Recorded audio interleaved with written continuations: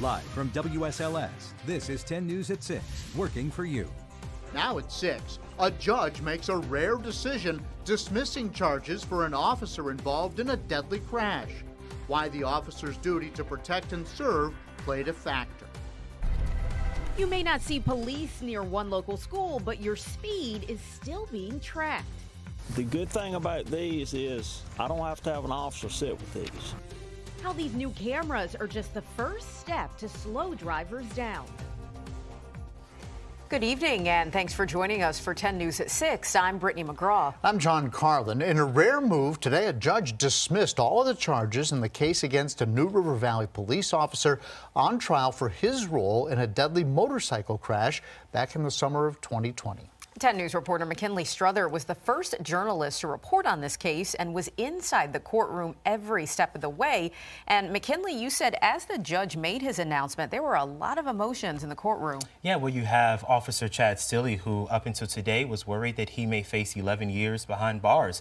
And then you have the victim's family, Michael LaCourt, who has for the past year and a half carried such a heavy burden of trauma with them everywhere they go. Though surprisingly, it was the judge who seemed very emotional, moved by the gravity of the loss of life. He found himself in a tough position, ending a jury trial and making a rare move to dismiss these charges.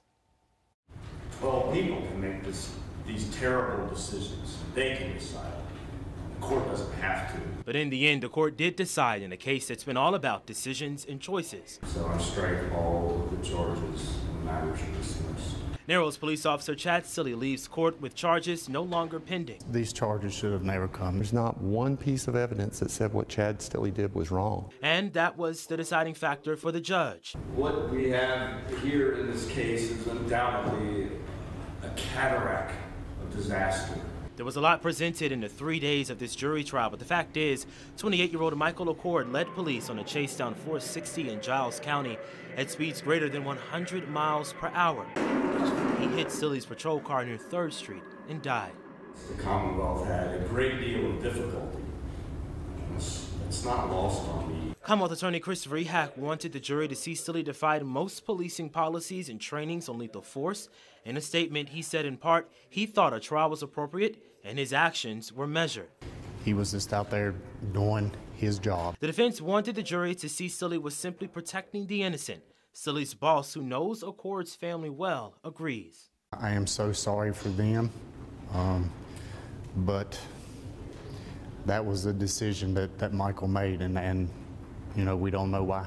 This isn't a case about somebody on someone's neck for 9 minutes. This is a case where a minivan was getting ready to turn, and he did what he did to protect those people. You saw that officer right there, emotional. Stilley remains employed by the Narrows Police Department. Chief Ratcliffe told me he is leaving it up to Stilley to decide when and if he'll return to the force. In studio this evening, I'm McKinley Struther, 10 News, working for you. Thank you, McKinley. More than $7,500 has been raised so far to support the family of Austin Wingo. As we first told you on Tuesday, Austin was swimming at a YMCA Monday when he was found unresponsive after he was swimming. He later died at a hospital in Roanoke. If you'd like to send money to the family, you can mail it to the Kreiser Elementary School, and you can make online donations via our website, WSLS.com. Understaffing issues continue to pose a problem in nursing homes, but advocates are calling for more action. The National Consumer Voice for Quality Long-Term Care says it should be a requirement to have a registered nurse available around the clock. They say nurses should be assigned to care for about 7 to 8 patients a day, and facilities should gain more federal money to increase wages to retain nurses. The House has passed the Build Back Better plan to check off some of these demands, but they're calling on the Senate to include these protections.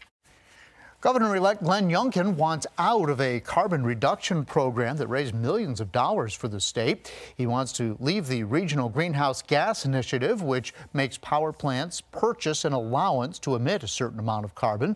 He says it's a burden for businesses and for ratepayers, but the environmental advocate, Terry McGuire, wants the incoming governor to consider the damage it may cause. We encourage him to reconsider, to listen to the Virginia communities who are already feeling the impacts and the cost of climate change and extreme weather. On the other side, Jacob Fish with Americans for Prosperity says they endorse Junkin to get away from carbon taxes and eliminate top-down programs. And not have sort of this regional compact that we know is only going to make life more expensive for Virginians. The governor cannot use executive power alone to exit this program. It'll have to be reviewed by the Air Pollution Control Board as well. Turning now to your forecast, it is a cold day and the wind is making it feel just a little bit colder. But here's the thing, just wait for it. It is going to get warm again soon. Chief Meteorologist Jeff Hanowitz joins us now to explain when is this warm up coming. Saturday. We're talking about record warmth possible as we begin the weekend. All is quiet here for us here on the radar at 6:05. It looks like most of us are going to stay dry here tonight.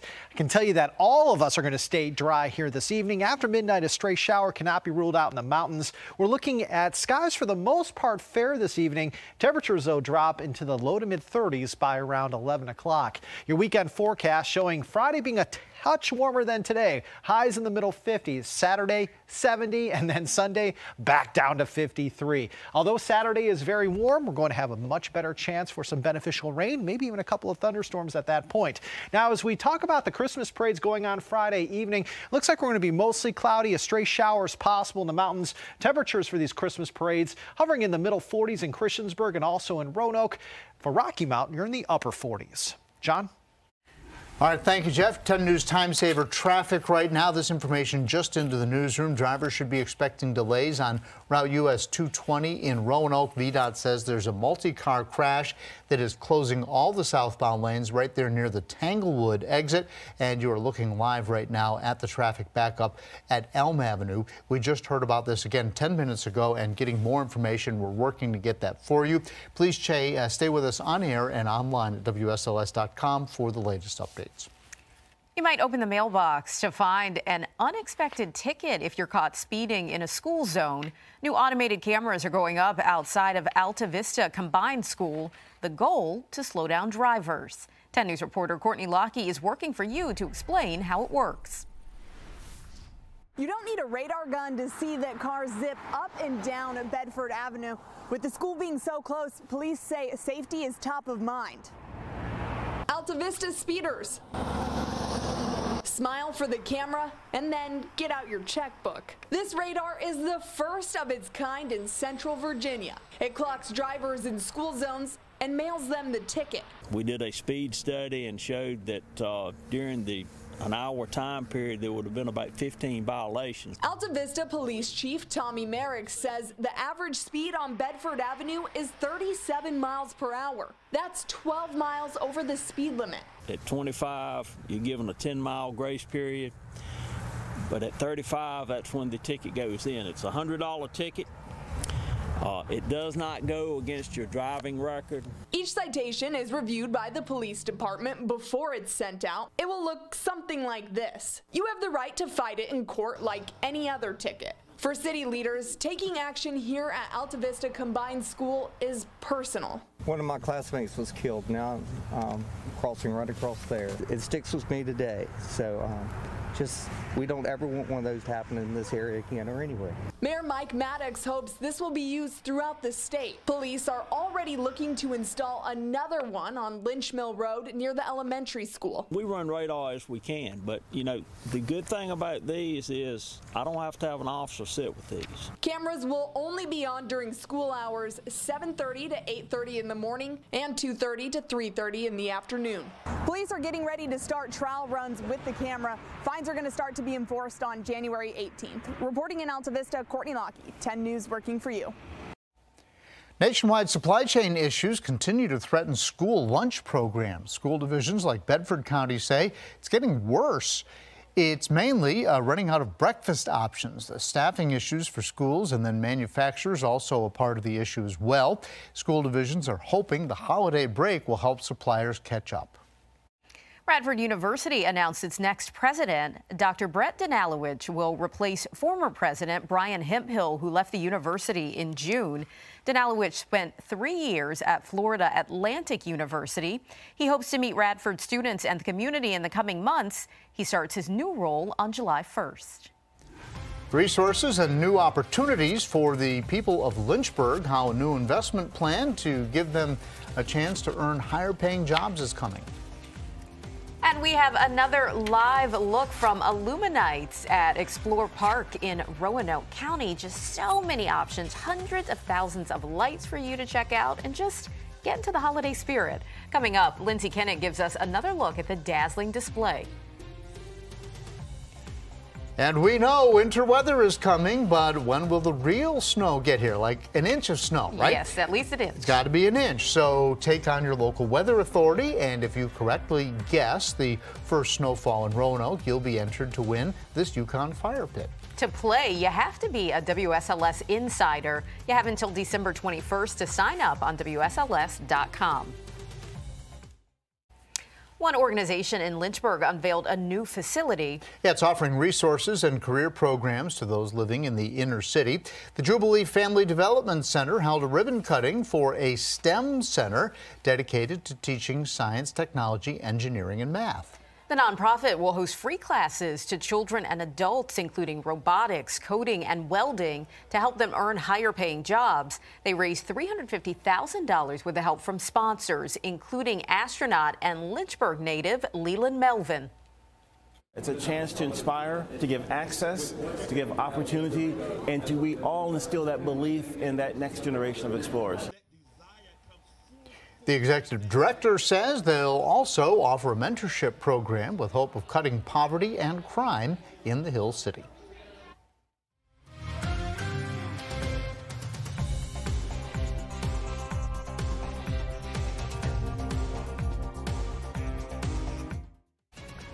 We have breaking news just into our newsroom tonight. The Virginia Department of Health just confirmed the first case of the Omicron variant. It comes from a person living in Northwest Virginia. The person has no history of international travel, but did recently travel in the U.S. when they were exposed. So right now, health leaders say that they have identified the Omicron variant in 21 other states. We'll continue to bring you the latest information on this story as it develops.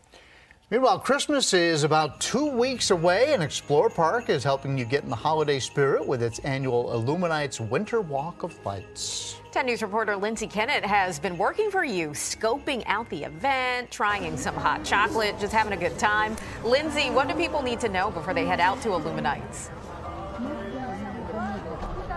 Well, this is just such a great spot to come celebrate the holidays, from checking out these beautiful lights, like you said, to Christmas shopping, enjoying some food. But there are some things that people need to know. Already this year, there have been about 19,000 visitors here to Illuminates. And with just 3 weeks left, weekends and the days leading up are filling up, so you'll want to book as soon as possible. And to give you a heads up, there are no walk-ups, so you need to buy tickets ahead of time online. You'll also want to arrive about 15 minutes before your time slot to give you time to find parking. Over the river, through the woods, Christmas traditions, fantasy, and adventure are some of the themes you'll find when you visit. It's a great time for people to come out and enjoy some time with friends and family and enjoy the sights and sound of the holiday season here at Illuminates. You can even help families in need by dropping off canned food donations for the Agape Center in Vinton. And you can learn more about Illuminates and find out how to get tickets and all the information you need to know before you come here on our website, WSLS.com. Reporting live at Illuminates, I'm Lindsay Kennett, 10 News, working for you. Your local weather authority, always watching and tracking for you from the JES Weather Center.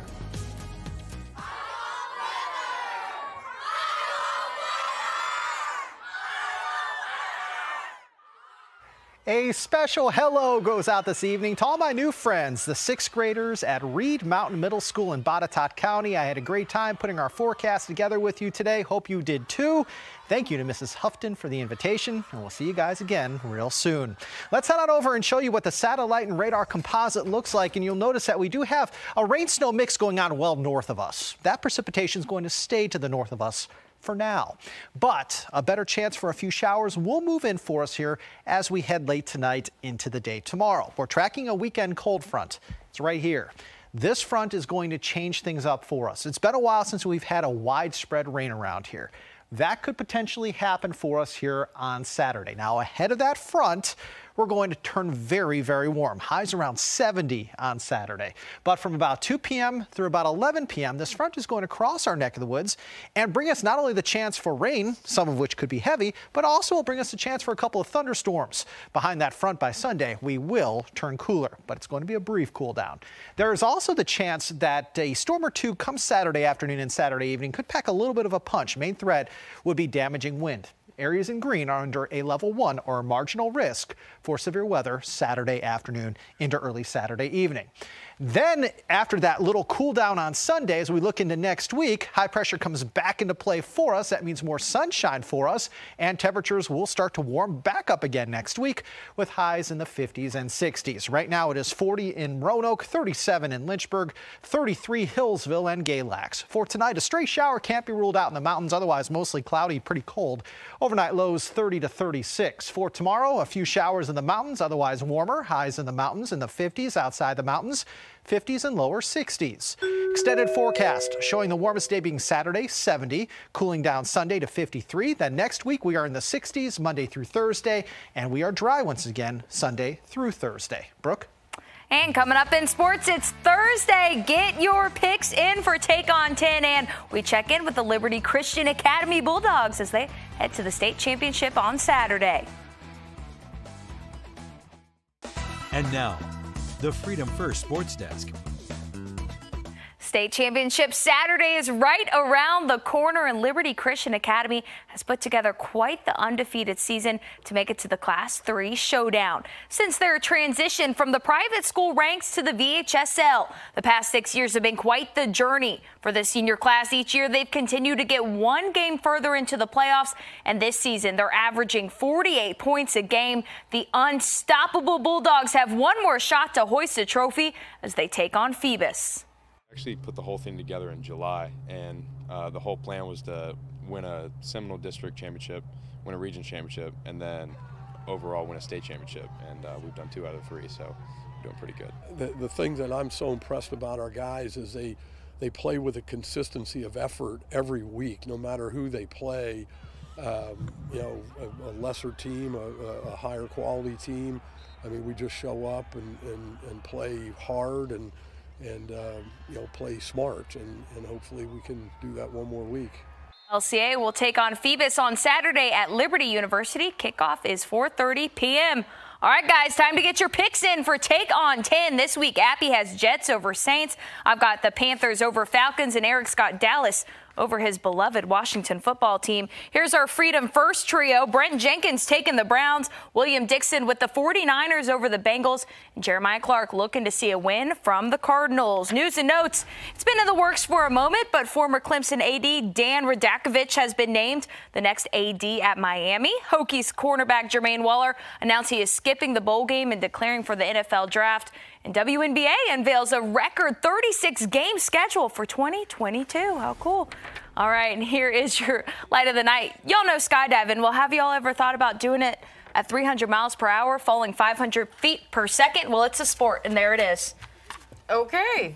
Can we go back to, I like your pick this week. Panthers over the Falcons. Oh, that was for you. I support that. Except with no offensive coordinator. Okay, well, we'll look to deliver. I'd put it right there with the skydiving. Just ahead, an NBC Nightly News exclusive inside the controversial clinic allowing addicts to inject illegal drugs. The number of lives workers there say they've saved in just a week. Thanks for joining us. We'll see you back here at 7.